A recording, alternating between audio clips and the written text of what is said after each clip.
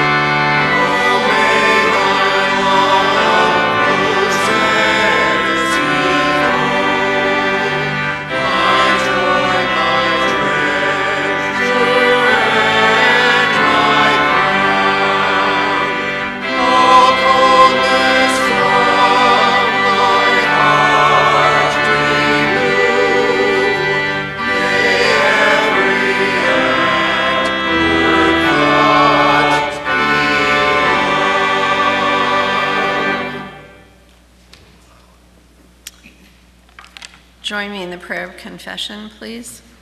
God of mercy, we confess that we are often quick to speak and slow to think. We are vocal about our own desires, but remain embarrassingly silent about our faith. Help us to take charge of our words so that we might build others up instead of spreading hate. Taking up our cross, we put our faith in the hope of your resurrection, anxiously awaiting time when peace will flourish throughout the earth.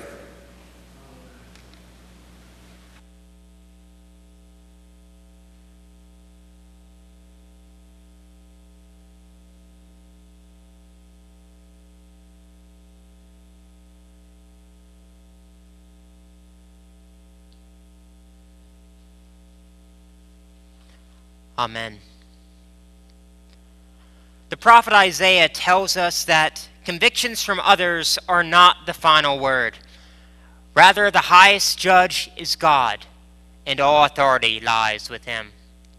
Do not fear the threats of the world, for through the sacrifice made by Christ Jesus, our sins have been forgiven, and we have been granted eternal life. Thanks be to God.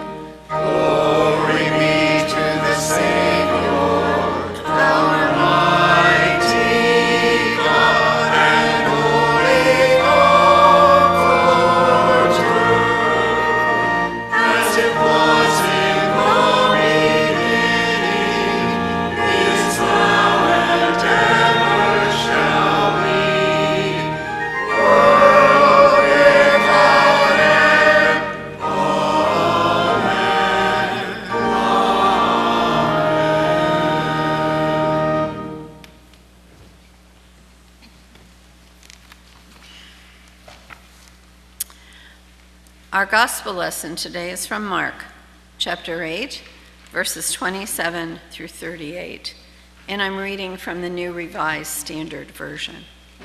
Hear God's word as I share it with you.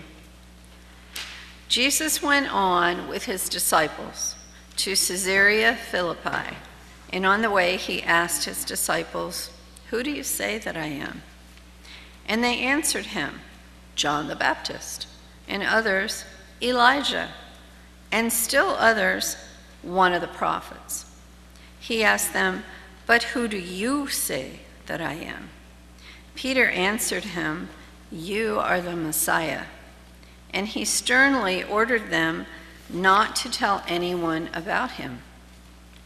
Then he began to teach them that the Son of Man must undergo great suffering and be rejected by the elders, the chief priests, and the scribes, and be killed, and after 3 days rise again.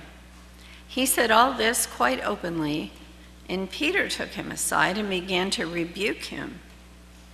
But turning and looking at his disciples, he rebuked Peter and said, "Get behind me, Satan, for you are setting your mind not on divine things, but on human things." He called the crowd with his disciples and said to them, "If any wish to come after me, let them deny themselves and take up their cross and follow me. For those who want to save their life will lose it, and those who lose their life for my sake and for the sake of the gospel will save it. For what will it profit them to gain the whole world and forfeit their life? Indeed, what can they give in return for their life? Those who are ashamed of me and of my words in this adulterous and sinful generation, of them the Son of Man will also be ashamed when he comes in the glory of his Father with the holy angels." This is the word of the Lord. Thanks be to God.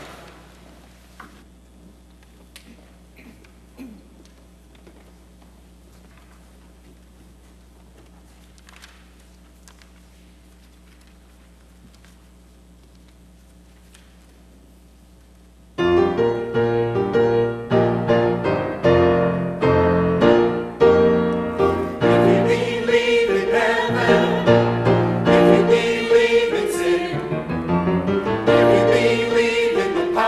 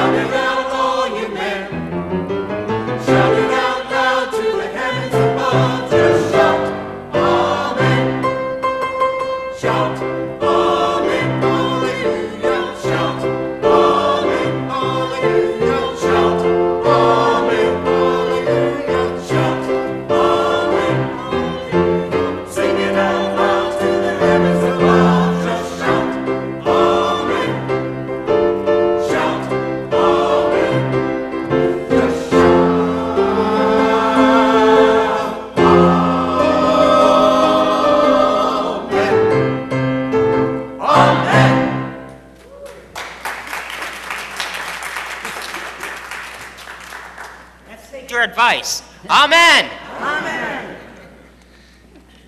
Please join me for our epistle reading, which comes from the book of James, chapter 3, verses 1 through 12. Not many of you should become teachers, my brothers and sisters, for you know that we who teach will face stricter judgment. For all of us make many mistakes, and anyone who makes no mistakes in speaking is mature, able to keep the whole body in check with a bridle. If we put bits into the mouths of horses to make them obey us, we guide their whole bodies. Or look at ships. Though they are so large and are driven by strong winds, yet they are guided by a very small rudder whenever the will of the pilot directs. So also the tongue is a small member, yet it boasts of great exploits. How great a forest is, set ablaze by such a small fire! And the tongue is a fire. The tongue is placed among our members as a world of iniquity. It stains the whole body, sets on fire the cycle of life, and is set itself on fire by hell. For every species of bird and beast, of reptile and sea creature, can be tamed and has been tamed by the human species. But no one can tame the tongue, a restless evil, full of deadly poison. With it we bless the Lord and Father, and with it we curse people, made in the likeness of God. From the same mouth comes a blessing and a curse. My brothers and sisters, this ought not to be so. Does a spring pour forth from the same opening both fresh and brackish water? Can a fig tree, my brothers and sisters, yield olives or grapevine figs? No more can salt water yield fresh. This is the word of the Lord. Thanks be to God. In 1979, the British prog rock band Supertramp released what would become their best-selling album, Breakfast in America. And if you were around then, you may recall the very famous cover art that featured the New York City skyline, along with the Twin Towers, built up, made out of various breakfast dishes, and the Statue of Liberty, in a way, a woman, a waitress standing at the front holding a glass of orange juice.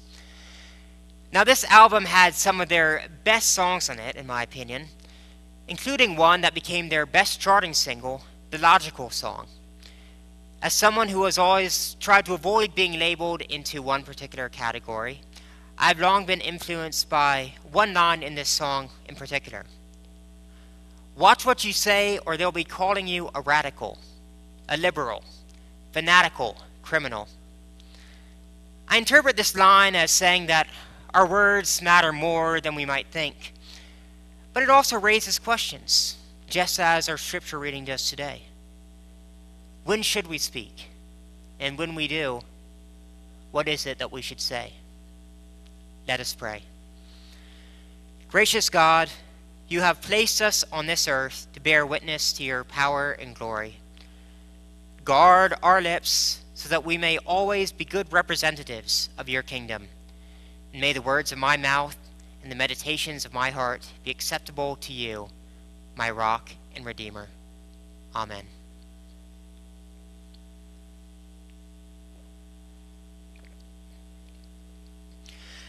You have probably seen in the news unfolding over the past few weeks, back in my old state of Virginia, that a Boar's Head meatpacking plant has been shut down due to a listeria outbreak. And it always seems incredible to me that something so tiny, so microscopic as a virus or a bacteria or any other particle has the potential to unleash such major negative effects. It's not even visible to the blind eye. You have to use microscopes to see it. But things like these are what cause diseases like the Black Plague and the Spanish flu to spread across the world and decimate populations. Now, I highly doubt that the author of James was familiar with microbiology, but he was aware that even the smallest things can have huge and sometimes negative impacts. In our reading this morning, he notes that a rudder, which, as a former sailor myself, I can tell you that it is a very small component at the stern or the end of the ship, but that is what directs the entire ship's course. He also points out that if a horse won't move, a small treat might be able to do the trick. According to James, the tongue is no different. It's small. It may not seem very impactful, but I'd say out of all of our organs, it probably has the greatest impact. The Jewish author Philo, who predates James, similarly compared the power of a helmsman or charioteer to the power that our consciences have over our actions. James's writing suggests that he was well read not only in the works of philosophers like Philo, but also in the wisdom literature, books like Psalms and Proverbs and Ecclesiastes. Our call to worship this morning, taken from Psalm 19, is one example of how these wisdom books evoke the power of speech. In this case, the psalmist proclaims that the glory of God can be shared even without words, a reminder to us that silence can often be enough to convey a message. And one thing I've had to learn in my journey to becoming a pastor has been to embrace the holy silence that can arise, especially during moments of pastoral care. Sometimes the best thing to say is nothing at all, but leaving space for somebody else to speak.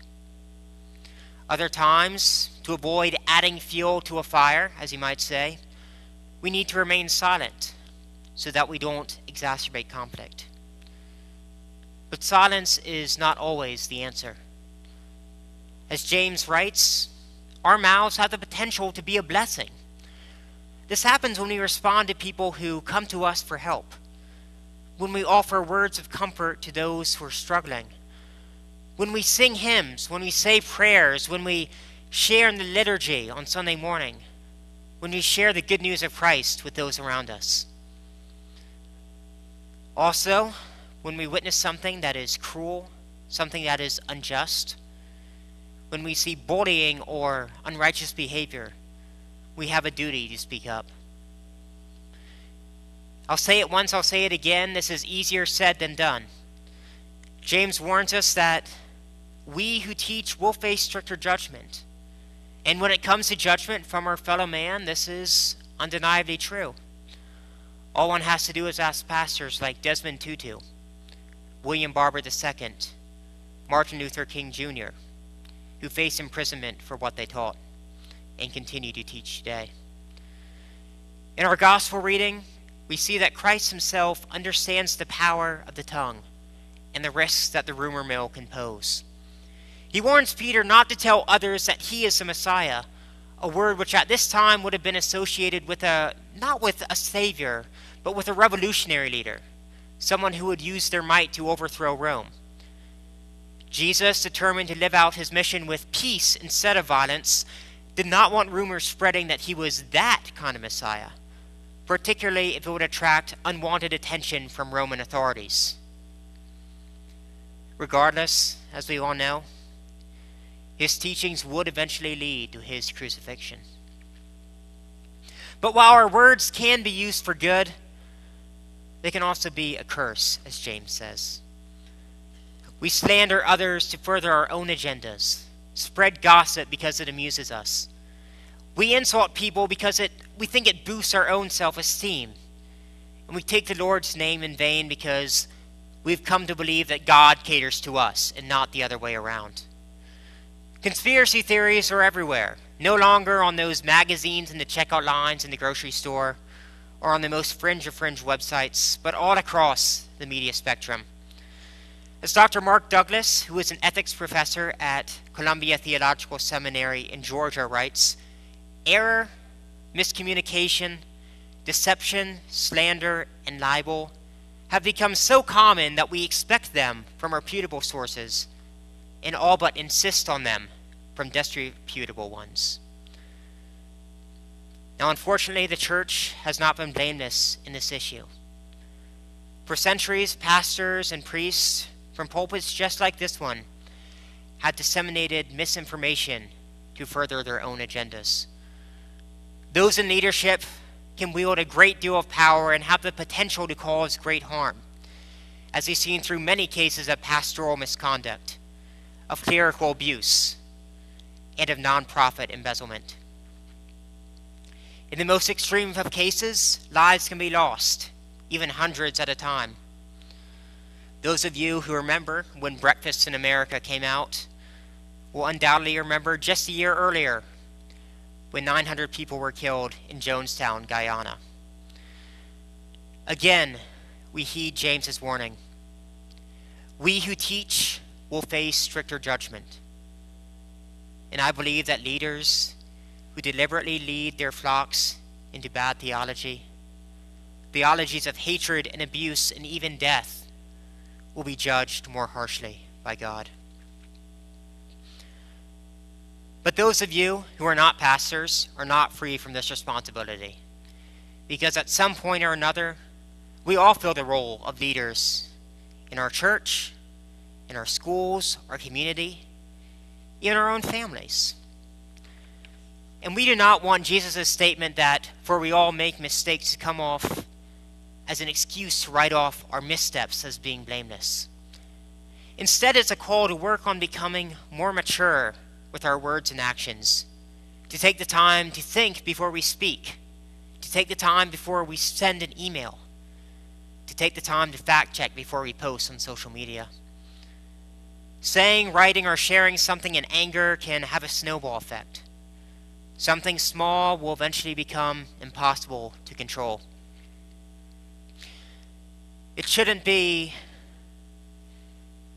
in our great nation that theologies of hate, the messages of hate can spread so freely. While we give thanks very much for our First Amendment rights to say and worship as we like, we also pray that we can all be more cautious about the things we say.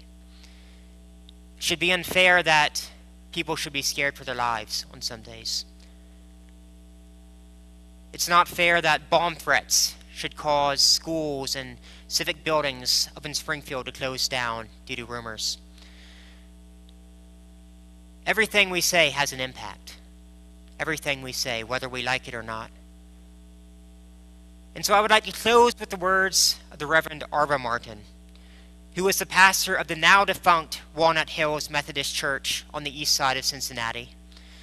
And during World War II, when powerful orators like Hitler and Mussolini had rallied their nations to support authoritarian regimes and invasions of foreign countries, I believe it eminently worthwhile, he said, to contend for righteousness, justice, and truth in the world, and that heaven will reward those who thus take their stand. I am so thoroughly convinced that the presence of the ever-living God in the affairs of men that I refuse to become panic-stricken when the sins and selfish ambitions of the usurpers of authority bring about destructive wars and international chaos.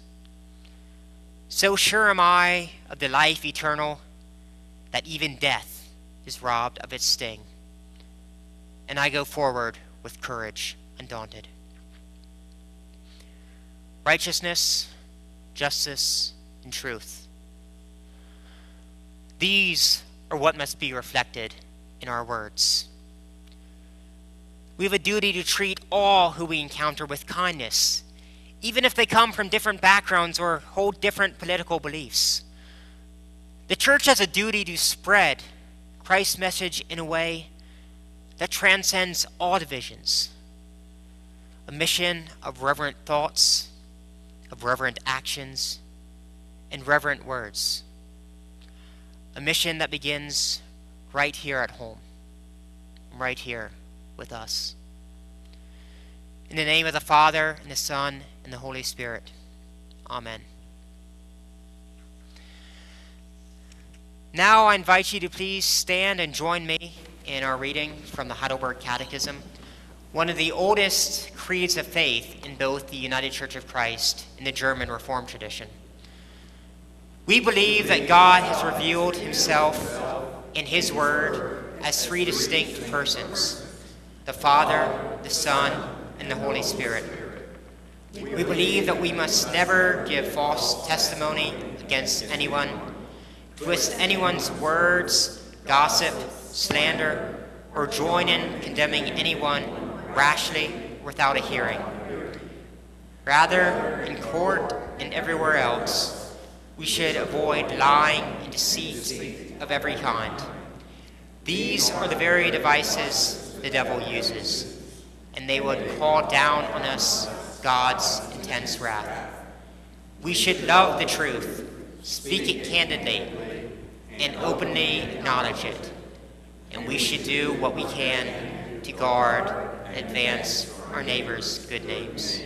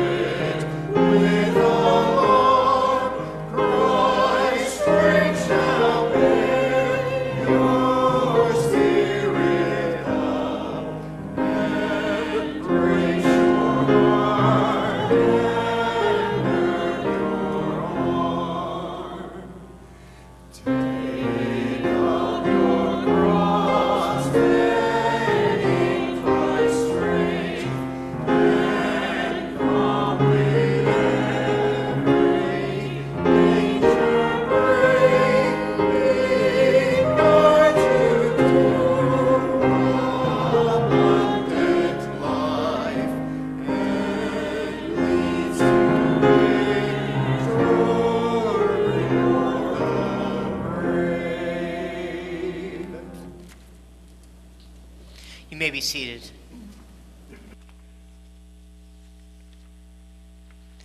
Let us pray. Almighty God, you call your church to witness that in Christ we are reconciled to you. Help us to proclaim the good news of your love, that all who hear it may turn to you. We pray for our church leaders and staff, for our choir members and all of our volunteers, both present and past. We particularly remember the lives and legacies of the Reverends Susan Duker and Henry Marksberry, who tirelessly and selfishly dedicated their energies to caring for both this congregation and others around the Cincinnati area. Bestow comfort upon their families, friends, and all those who knew and loved them. We give thanks for our denomination's support of theological education. Be with our seminary's faculties and staff as they educate the next generation of ministers tasked with leading your church in the decades to come. This week, we remember the horrific attacks on our nation 23 years ago. May we never forget the death and destruction of that day, and remember the consequences that radical ideologies can bring about. Watch over our police, our firefighters, our EMTs, our military, and all others who risk their lives every day to ensure that we can keep ours. We give thanks for this great nation, for the freedoms we have in it, and pray that these freedoms can be shared by all people across the earth. We remember those who cannot be with us today due to health or energy, to injury or struggles known only to you, Lord. May they always feel the love and fellowship that St. John's Westminster has to offer, even from afar. We pray for those who have lost loved ones, for those who are approaching the time of transition. We pray that you will bring comfort and remove all pain from all of those as they prepare to cross the veil. Lord, we pray all these things in the name of your Son, Jesus Christ, who taught us to pray. Our Father, who art in heaven, hallowed be thy name. Thy kingdom come, thy will be done, on earth as it is in heaven.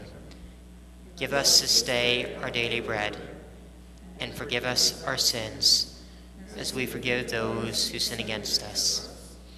And lead us not into temptation, but deliver us from evil. For thine is the kingdom, and the power, and the glory forever. Amen. If you read my column in the church newsletter this week, and if you didn't, that's okay, I'll explain it to you now. You'll know that today is Theological Education Day. Churches worldwide are facing a shortage of well-trained clergy. And both the Presbyterian Church USA and the United Church of Christ are working to remedy this by helping to offset the cost of theological education. This is not possible without the financial support of individual congregations like yours. And I'll tell you right now that I would not be standing in front of you all today if it wasn't for the many donations churches across the country and our denominations have given. So with that in mind, I invite us to reflect on all that we give thanks for and return to God our signs of thanksgiving.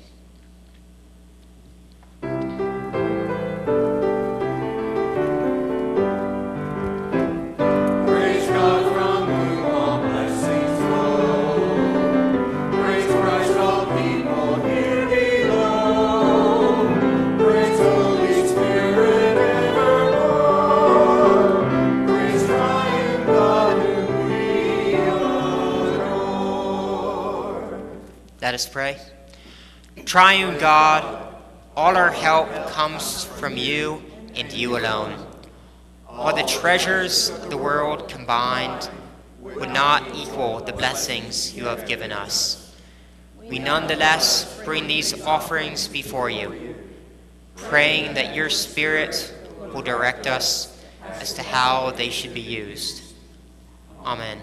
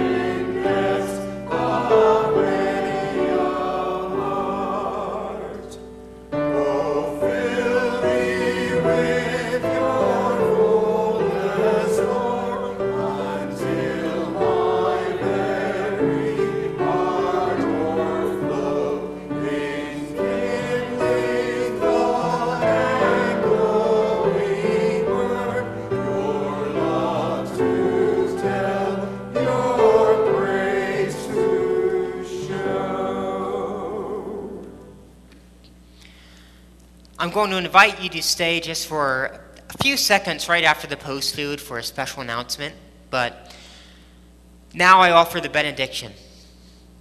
As you disperse and as we go our separate ways, let us do so with the name of the Lord always on our tongues. Take up your cross and lift it high, proudly proclaiming the good news of Jesus Christ to all whom you encounter. And may the Father, the Son, and the Holy Spirit be with you until we meet again. Amen.